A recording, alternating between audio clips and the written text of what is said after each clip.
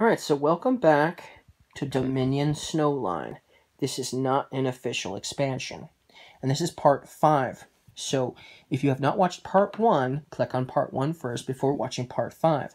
You don't have to watch these in any particular order, but you should watch part 1 first. We're assuming you have at least watched part 1 and continuing on. Okay, so we still have a few more to go over, not too many. So this one's probably one of my most favorite cards that I've created. Cold Storage. Yeah, that's pretty cool. That's a pretty cool picture. Plus 3 cards. Set aside 3 cards under this. So that's kind of cool. You get 3 cards, and then you set aside 3 cards under this. And you have to. It doesn't give you the option. Then at the start of your next 3 turns, you're going to reveal one and put it into your hand. If you revealed an action, plus 2 money, plus 1 buy. So it gives you a benefit for setting aside action cards for later. It will let you get them back later, and even if you can't play them later, you still get plus 2 money, and you get a buy. So that's a kind of a cool benefit of setting aside an action card. But if you were just to simply set aside victory cards, well, you can do that too if you want to, but it's not going to do you anything. It's not going to give you any benefit on your next turn, probably not, unless you have some wicked strategy that I'm not aware of with a particular action card out there, and there's some out there I'm sure that could make of use of those victory cards, but, you know, still, pretty cool card. Alright, then we have the Weasel. Now, what does a Weasel remind you of? How about a Swindler? Does a Weasel remind you of a Swindler? That's what I think of when I think of swindlers. I think of a weasel. And this is very similar to Swindler from Intrigue. So you get plus 2 money. Each other player trashes the top card of their deck. You may gain a copy of each card costing up to 6 that was trashed by this. and then they may gain a card with the same cost that you choose. So that's pretty cool. It's actually Swindler and Jester combined when you think about it. Because of that. But, you know, so basically it's just like Jester, because Jester gave you 2 treasure, and it would also let you gain a copy of each card that was trashed up to 6. But here's the thing. If I remember correctly, Jester was 3 to 6, I think. And so, if another card was revealed, and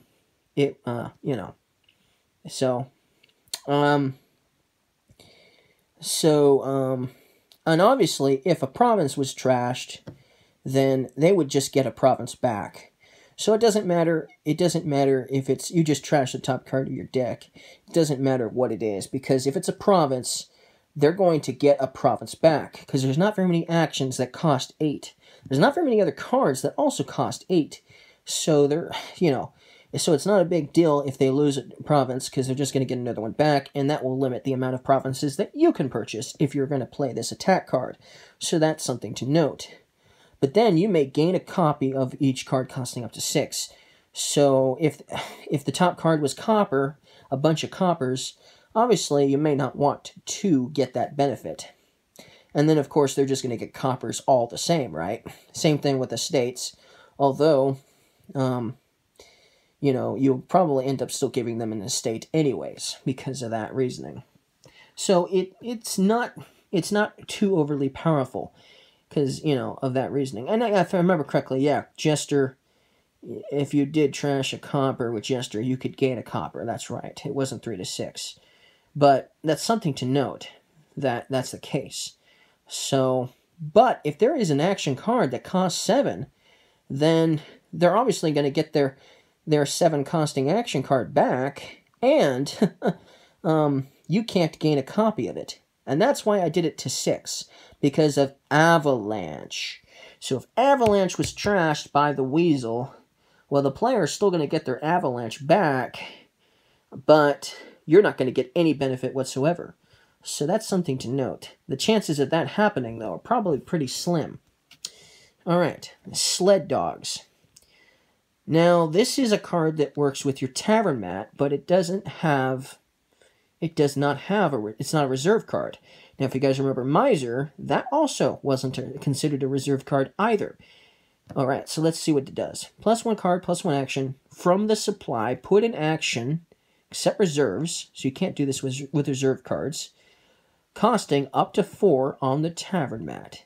Flip the journey token over. If it's face up, take an action, except for reserves, from the tavern mat to your hand. So, you could trash an action card, or not trash an action card, you could put an action card that wasn't a reserve with this onto your tavern mat, and then later down the road, you'd get to add that card to your hand. So that's kind of interesting, a way of gaining cards from the supply. Kind of interesting, I thought. Not super, it could be a little, what's the word? It can get a little carried away. I've played with this card a bunch of times, and it seems like it can get pretty carried away because they're just putting a card down, they're getting cards, they're putting down cards, and they're doing a lot of chaining because it's going to give you a card in an action. So, if anything, I would probably remove, I would probably at least remove the +1 card, if not both of these two effects, and make it, if I did that, I would probably make a 2-costing card. But if I had to keep both of them, I'd probably at least make this a 4 or a 5-costing card, but to limit the amount of chaining that this is going to do. But, oh well. You live and you learn.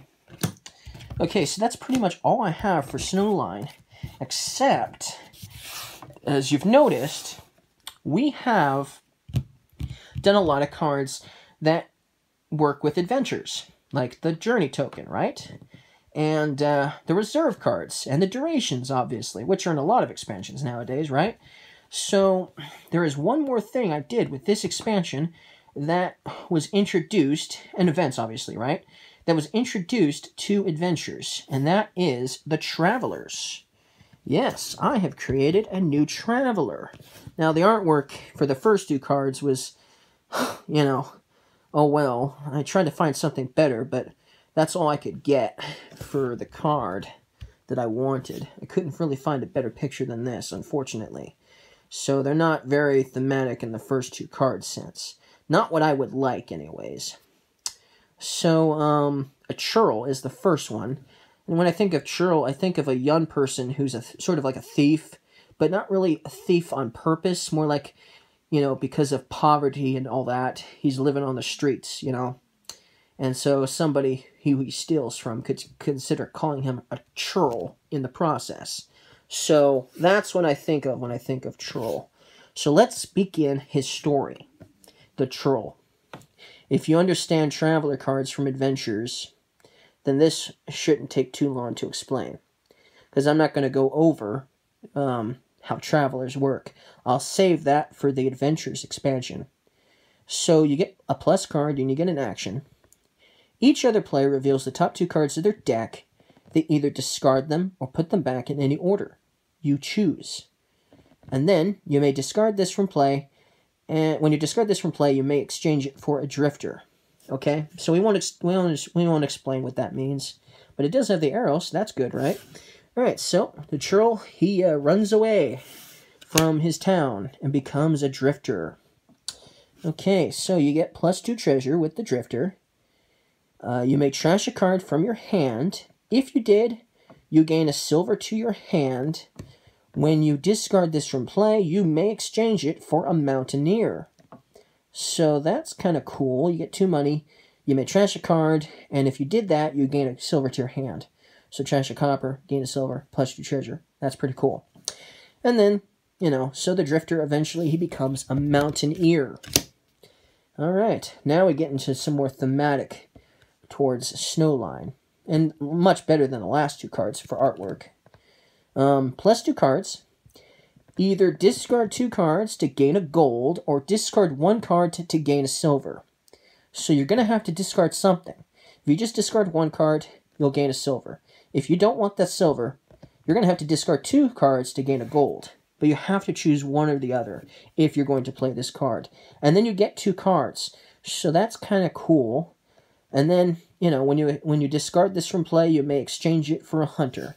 So now the mountaineer has spent some time in the mountains, and he's learning to hunt. So he's a hunter now. Okay, so you get +1 action, you get +2 treasure, and then this one works for the journey token. So you flip the journey token over. If it's face up, +2 cards. I didn't add that parentheses where it starts face up, unfortunately. So you just have to remember that. It starts face up. Or you'll have to play with another card that says it starts face up. But, you know, anyway. If it's face up, you get 2 cards as well. So that's pretty powerful. You get 2 treasure, you get an action all the time, and then every so often you'll get 2 cards as well. That's only, of course, if you hold on to this for a while. If you play it once, you might not get those 2 cards, ever. Alright? So then, you may discard this from play. When you discard this from play, you may exchange it for a fur trader. So the hunter eventually, he has got a lot of fur pelts, and he's going to try to make some money off of the deal. So now he's a fur trader. Not the nicest looking card in the world, for sure, picture-wise, but oh well. Fur trader. And obviously the artwork is, you know, obviously not artwork, obviously, really. But anyways, so this is a treasure victory. And after all, I did it exactly right. It doesn't have that arrow on it, and it's not considered a traveler anymore once it makes it to this height.